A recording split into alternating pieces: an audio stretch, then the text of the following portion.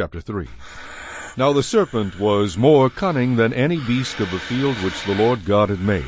And he said to the woman, Has God indeed said, You shall not eat of every tree in the garden? And the woman said to the serpent, We may eat the fruit of the trees of the garden, but of the fruit of the tree which is in the midst of the garden, God has said, You shall not eat it, nor shall you touch it, lest you die. Then the serpent said to the woman, You will surely not die.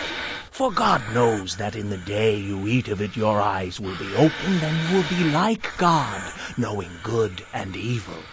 So when the woman saw that the tree was good for food, that it was pleasant to the eyes, and a tree desirable to make one wise, she took of its fruit and ate. She also gave to her husband with her, and he ate.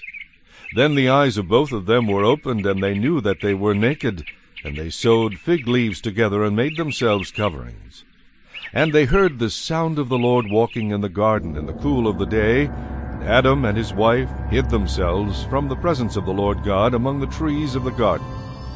Then the Lord God called to Adam and said to him, Where are you? So he said, I heard your voice in the garden, and I was afraid because I was naked, and I hid myself. And he said, Who told you that you were naked? Have you eaten from the tree of which I commanded you that you should not eat? Then the man said, The woman whom you gave to be with me, she gave me of the tree, and I ate. And the Lord God said to the woman, What is this you have done? The woman said, The serpent deceived me, and I ate. So the Lord God said to the serpent, Because you have done this, you are cursed more than all cattle, and more than every beast of the field. On your belly you shall go, and you shall eat dust all the days of your life. And I will put enmity between you and the woman, and between your seed and her seed. He shall bruise your head, and you shall bruise his heel. To the woman he said, I will greatly multiply your sorrow and your conception. In pain you shall bring forth children. Your desire shall be for your husband, and he shall rule over you. Then to Adam he said, Because you have heeded the voice of your wife, and have eaten from the tree of which I commanded you, saying, You shall not eat of it. Cursed is the ground for your sake. In toil you shall eat of it all the days of your life.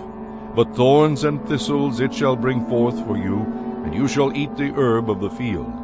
In the sweat of your face you shall eat bread, till you return to the ground. For out of it you were taken, for dust you are, and to dust you shall return. And Adam called his wife's name Eve, because she was the mother of all living. Also for Adam and his wife the Lord God made tunics of skin, and clothed them. Then the Lord God said, Behold, the man has become like one of us, to know good and evil. And now, lest he put out his hand, and take also of the tree of life, and eat and live forever. Therefore the Lord God sent him out of the Garden of Eden, to till the ground from which he was taken.